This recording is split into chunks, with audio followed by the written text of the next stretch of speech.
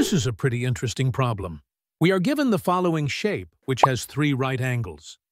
Its side lengths are 4, 3, 4, and 5. The question is to find the length of the last side, which is labeled as x. Can you solve this? As a first step, we can extend this line to meet this horizontal line, and let us label it as y. Let us draw a line which is parallel to this line, such that this is also a right angle. So this length will be 4, and this length will be the same as y. Now since this is 5, so this will be 5 minus y. Let us label this piece as L. Now since this is a right triangle, so using Pythagoras' theorem, this piece, which is the hypotenuse square, or L square, will be equal to 4 square plus 5 minus y, the whole square. Now here comes the magic. Assume this is angle theta. Now since this is 90, so this will be 90 minus theta, and therefore this angle will also be theta.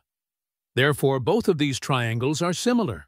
So, by using a similar triangle property, this length, which is 4 upon this length, which is hypotenuse, or 3 plus y, will be the same as this length, which is 4 upon this hypotenuse, which is L.